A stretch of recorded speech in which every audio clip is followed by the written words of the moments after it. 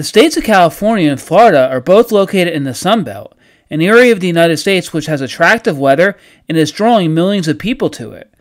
Both states have grown considerably in the last half century, but what are the similarities and the differences amongst the two? Let's explore.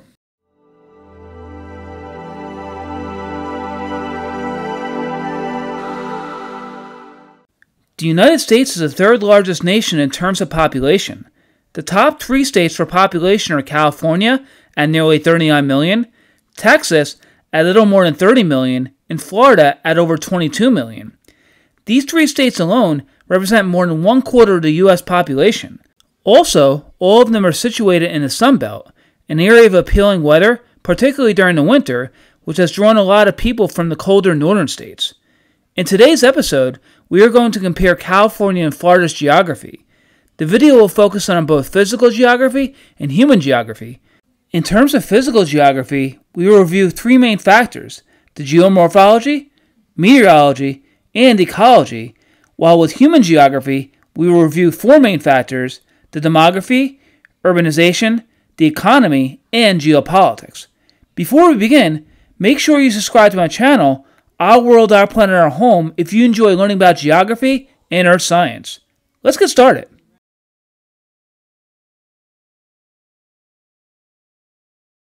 The geomorphology of California and Florida is considerably different, and out of the criteria we are discussing, this one has the largest contrast.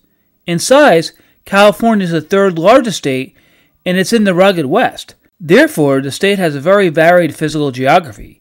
Even the coastal areas are hilly and mountainous in certain areas, but the interior of the state is where many of the higher mountains are. In fact, California is home to Mount Whitney, which is the highest peak in the continental United States at 14,505 feet. It's made up of igneous granitic rock, which is pronounced in much of the Sierra Nevadas. Only 80 miles away is Death Valley, which is the lowest elevation in the U.S. at 282 feet below sea level. Seismically, California is at the intersection of the North American Plate and the Pacific Plate, and the San Andreas Fault, a transform boundary, is the separator. Earthquakes on this fault are very common and have caused many of the highest magnitude earthquakes within the state. Heading over to Florida, the geomorphology is very bland compared to California. Florida is mostly over limestone bedrock, which is known as karst topography. This type of topography is very prone to chemical weathering, and because of that, sinkholes, caves, and underground aquifers are common statewide. Florida is home to the highest elevation in the United States, Britton Hill, at just 345 feet, but much of the state is less than 100 feet above sea level. Since the state isn't located on any plate boundaries, earthquakes rarely affect Florida, but a strong earthquake originating in the Caribbean in early 2020 was felt in the Miami metropolitan area.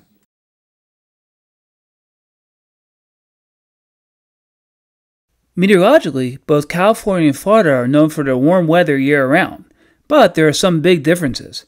Since California is large, climate zones differ. Coastal California has a Mediterranean climate which features mild, wet winters and warm to hot, dry summers.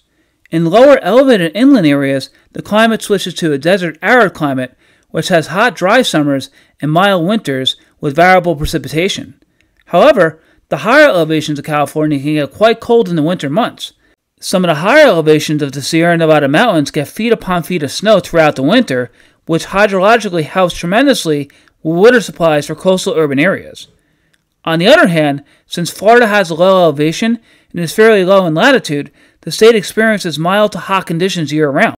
The average high in January for northern Pensacola is 62 degrees, while in July it's almost 92 degrees. In southern Miami, the average January high is 76 degrees, while July's average is 91 degrees. Winters are pleasant statewide, but occasionally cold waves from the north come down and give the state, especially North Florida, below freezing temperatures, particularly at night. Contrary to the winter, summers statewide are hot and humid, which in comparison to California's summers is uncomfortable. The humidity also triggers daily thunderstorms, which produce a lot of lightning. In fact, Tampa is informally regarded as being the lightning capital of the world. During the late summer and autumn, Florida is also prone to hurricanes. Some of them become Category 3+, creating lots of damage and disruptions.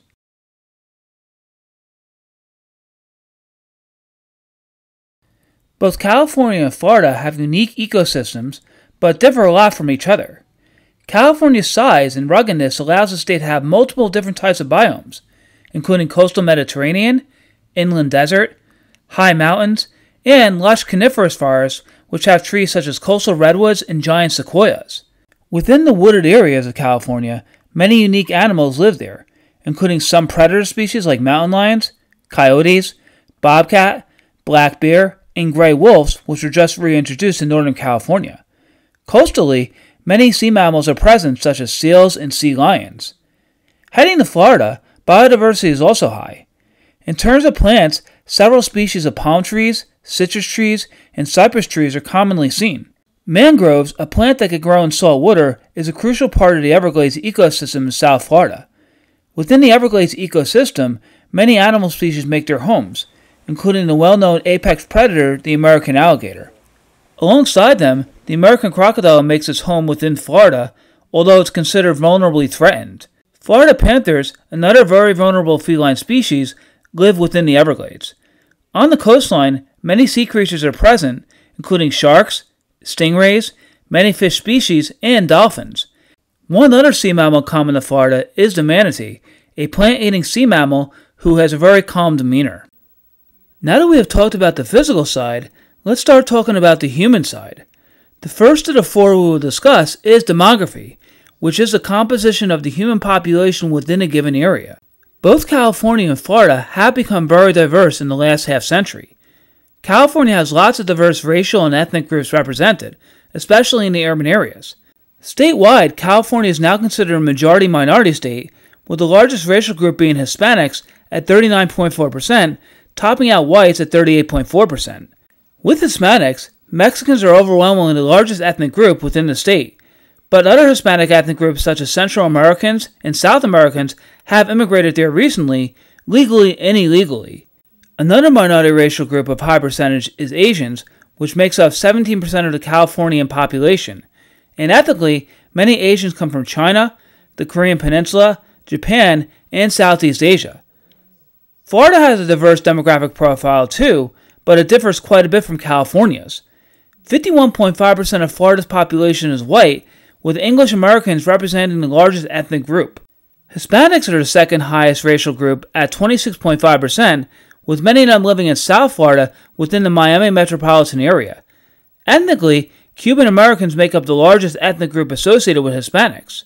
Other Hispanic groups represented include Puerto Ricans, Dominicans, Mexicans, and South Americans. Florida also has a large black population with 15.1%. Besides African Americans, other ethnic black groups represented include Haitians, Jamaicans, and Bahamians. Overall, within the next few decades, both California and Florida will become more majority-minority with a changing demographical profile that is currently occurring in the United States.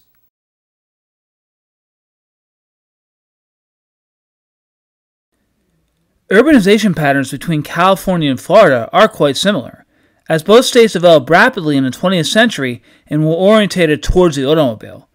Therefore, the car is the main form of transportation, and both states have extensive highway systems. With cities, though, both states have differences which we will discuss. California has one of the best highway systems in the country with multiple interstates, such as I-5, I-10, I-15, and I-80, along with U.S. highways and state highways. Although they're well designed, traffic is a major issue, especially during rush hour. This leads to more pollution, especially smog, which develops over cities such as Los Angeles. In terms of cities, California has 3 cities with more than 1 million people. Los Angeles with 3.9 million, San Diego with 1.4 million, and San Jose with just over 1 million. The 2 largest metro areas within the state are Los Angeles's with 13 million and San Francisco's with 4.7 million. Of the 20 largest communities in California, all have more than 200,000 residents.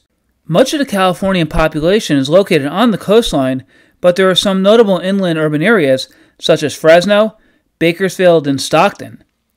Heading to Florida, the state has a very vast highway system with interstates such as I-95, I-10, and I-75 traversing the state, and multiple major U.S. and state highways as well. Despite Florida having more than 22 million residents, No city has more than 1 million people, with Jacksonville having the highest population with nearly 950,000 residents. Alone, Miami only has 442,000 residents, but the Miami metropolitan area is by far the state's largest with 6.1 million, ninth in the U.S. Other notable cities include Tampa and St. Petersburg, both within the same metropolitan area, Orlando, and Tallahassee, the state capital. Like California, most of the population lives on the coast, but since Florida is around 130 miles wide, inland cities such as Orlando develop rapidly.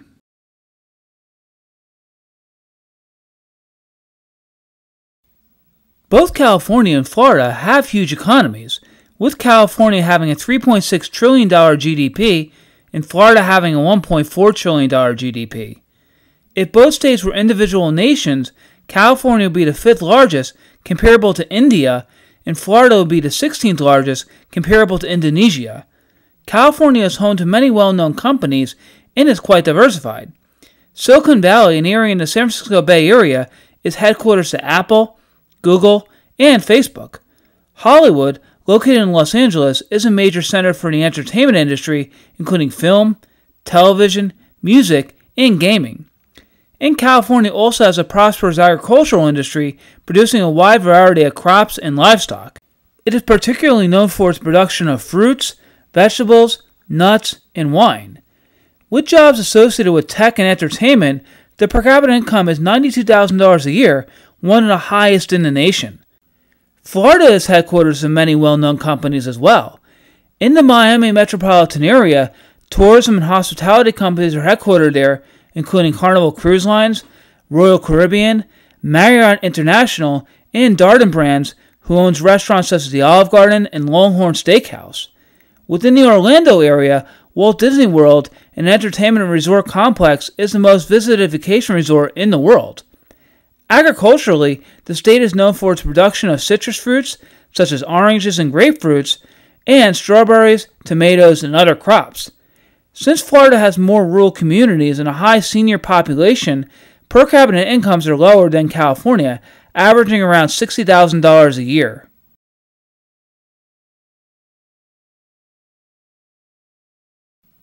The last human determinant we will discuss is geopolitics. Because of the population of both states, California and Florida have complicated political geographies. Historically, California was a reliably Republican state, particularly from the late 19th century through much of the 20th century. During this period, it consistently voted for Republican presidential candidates and had Republican governors and senators. Ronald Reagan, an actor and U.S. president from 1981 to 1989, was the Republican governor of California from 1967 to 1975. The most recent Republican governor was actor Arnold Schwarzenegger, who was governor from 2003 to 2011, but by this time, California transitioned to a more Democrat-associated state. Federally, the last time California voted Republican for a presidential candidate was during the 1988 election, which elected George H.W. Bush. Today, California is a safe Democrat state for federal elections and even state elections, with Democrat Governor Gavin Newsom winning the 2018 and 2022 gubernatorial elections. Heading to Florida, the state has been a swing state for a long time. Federally and statewide, Florida has voted for Democrats and Republicans. In 2000, Florida was a deciding state for the 2000 U.S. presidential election. Republican George W. Bush received the 271 electoral votes to win after many recounts in Florida determined that Bush got 2,912,790 votes, and Democrat Al Gore got 2,912,253 votes. Since then, Florida has become a more reliable Republican state and hasn't had a Democrat governor since 1999. In the last two presidential elections, Florida voted for Donald Trump, and interestingly, Trump won by a wider margin in 2020, while he lost other previously won swing states such as Michigan, Wisconsin, and Pennsylvania. In addition, Governor Ron DeSantis won the gubernatorial election by a razor-thin margin in 2018, but won the 2022 election by nearly 20%. The likely reason is that more Cuban Americans than ever are supporting the Republican Party, as the margins within Democrat-leaning Miami shrank in 2020 and 2022. Another reason may be the aging demographics of the state, as older individuals who were registered Republicans are moving there. Some political analysts even think that Florida is now a red state instead of a swing state. Although there are commonalities between California and Florida, there are many contrasting physical and human attributes. For the first time in decades, California's population shrank a little, while Florida's population continued to grow. There are several theories behind this, with one being the high cost of living in California, a shift to more remote work post-pandemic, and a rise in crime, homelessness, and drug use within cities such as San Francisco and Los Angeles. With Florida, the population increase may be linked to the aging baby boomer population in their migration post-retirement to the Sunbelt state. Nevertheless, we will see future changes with both states in the coming decades. If you had to choose between California and Florida, which one would you choose to live in? Leave a comment in the comment section below. Thanks again for watching this week's episode. Be sure to like this video and subscribe to my channel, Our World, Our Planet, Our Home. Until next time!